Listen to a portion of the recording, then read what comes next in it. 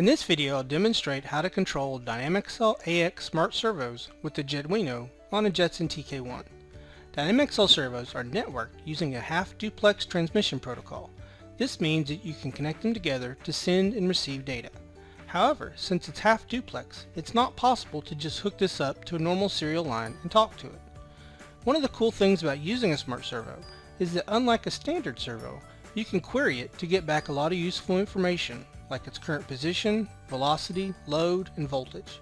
This gives you feedback on what the servo is actually doing as you command it to move. In this video, I'll power the servos from the power connector on the Jetduino shield. You'll need to make sure that the 4 jumpers for the Dynamic Cell power are connected as well to ensure that the current is supplied to the Dynamic Cell servos. Next, we need to plug in the servo to the shield. This is a Dynamic Cell AX12A servo. The connectors are polarized, so you can't plug them in the wrong way. So let's go ahead and put it into the connector slot on the shield. For this demo, I'm using a 12 volt, 1 amp power supply. This is sufficient for a couple of servos, but you'll need a bigger supply if you want more than a few. You can find an example Python script in the Jetduino software Python folder.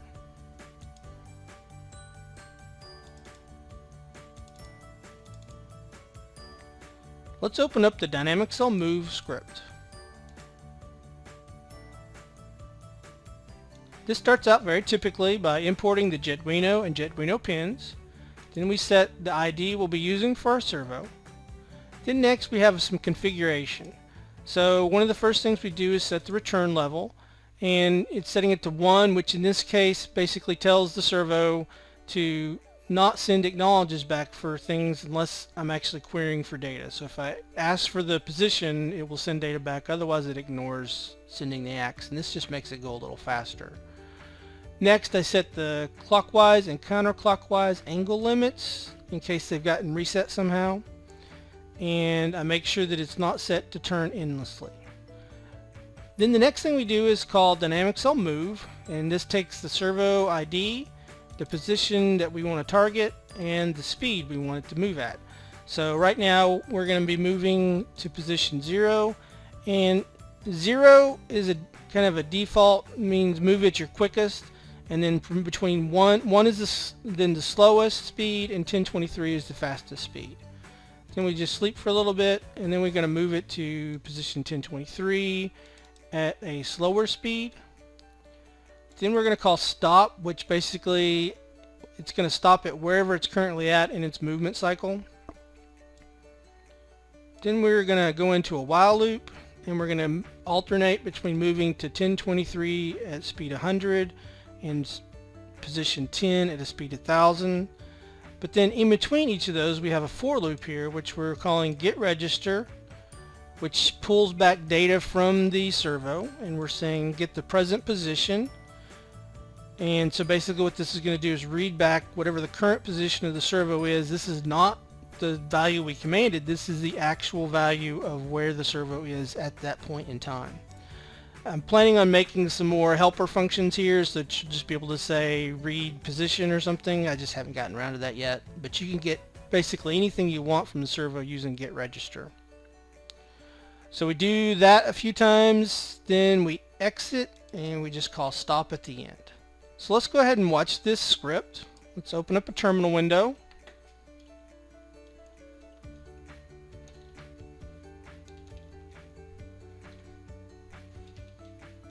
Go into our Python folder. Then as the root user, we're going to run our script.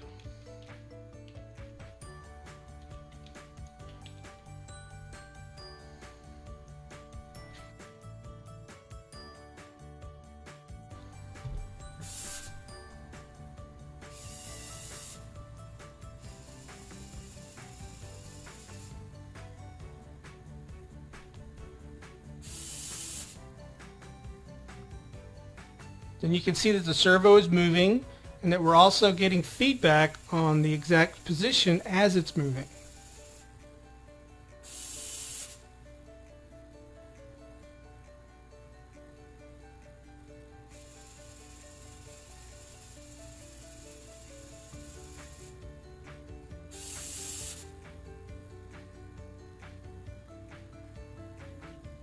Alright, I'm going to go ahead and exit out of this. So if you want to add more servos, you can add them to one of the other 3 connectors in the shield, or you can daisy chain them to each other. Let's go ahead and do that now by adding a second servo with an ID of 2. So as you can see on the servo, there's another slot for a connector to daisy chain them. So we're going to take our second servo and connect it up.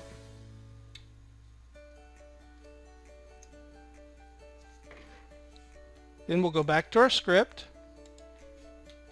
and modify this slightly so that it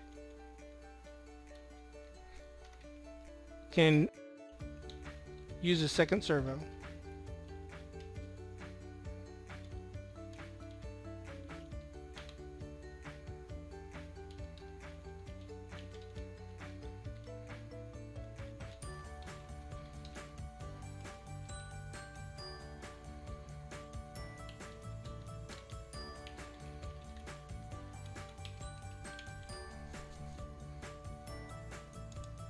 Save that out.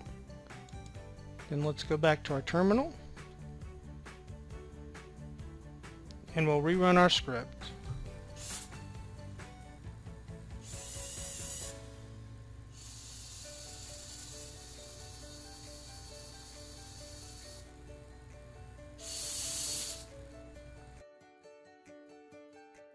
And just like that, we're now controlling 2 servos.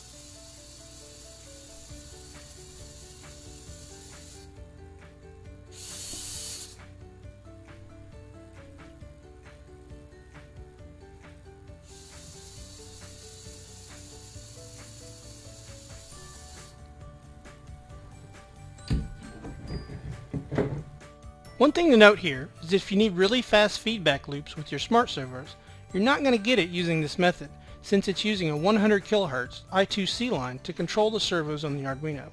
However, I plan to create another control interface later that uses the SPI lines, and it will be capable of very fast feedback loops.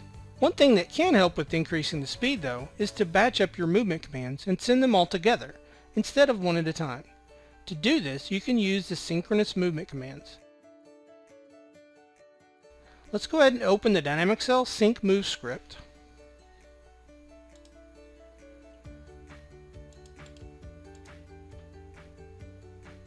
This is very similar to the last script. The only primary difference is here, instead of just calling a DynamicCell move, we're using the sync move. So basically you first call DynamicCell start sync move, and this tells it that we're going to batch up some commands. Then you do an add sync move with your first movement, add sync move with your second movement, and you can just keep adding these for however many you've got, and it kind of buffers it up. And then when you call execute sync move, it sends them all at the same time, as opposed to sending them one at a time with pauses in between. So then we do that once, and we're just moving servo A to 1023 and servo B to 10, and then the second move we're just swapping that around. So, and then at the end we just stop both the servos. So let's go ahead and quickly take a look at this script.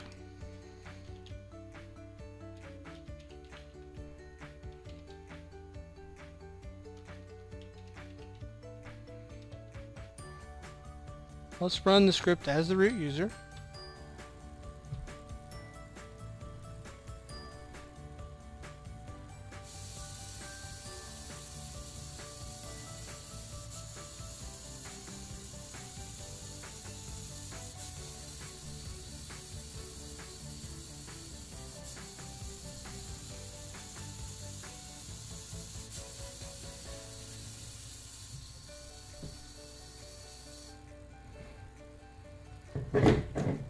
Finally, one last thing I'd like to demonstrate is using smart servos for rolling robots.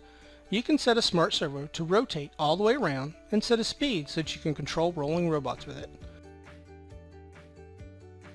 Let's go ahead and open the DynamicCell endless turn script to take a look at this.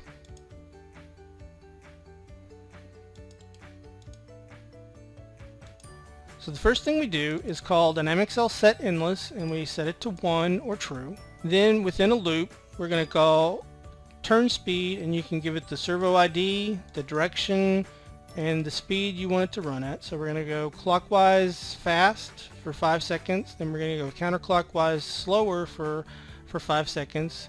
Do that in a loop, and then we're going to turn endless off and recenter our servo. So let's go ahead and take a look at that one.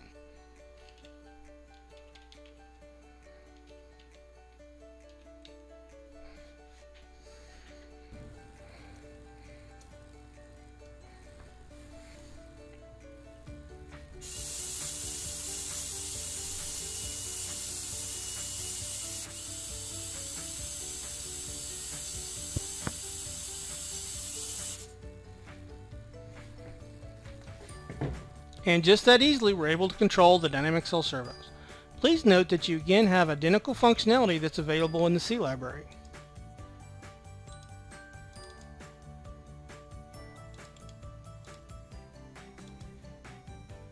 After you open your Jetduino, you have the dynamic cell set registers, moves, stops, get register, and so on. So you have all the same functionality for the C interface as you do for the Python interface. I'm not going to demonstrate that here since it does the same thing, but I wanted to make sure you're aware of it. Please subscribe to my newsletter so you can be informed of new videos and when the Jetduino crowdfunding campaign goes live. And please subscribe to my YouTube channel and like this video. Thanks for watching.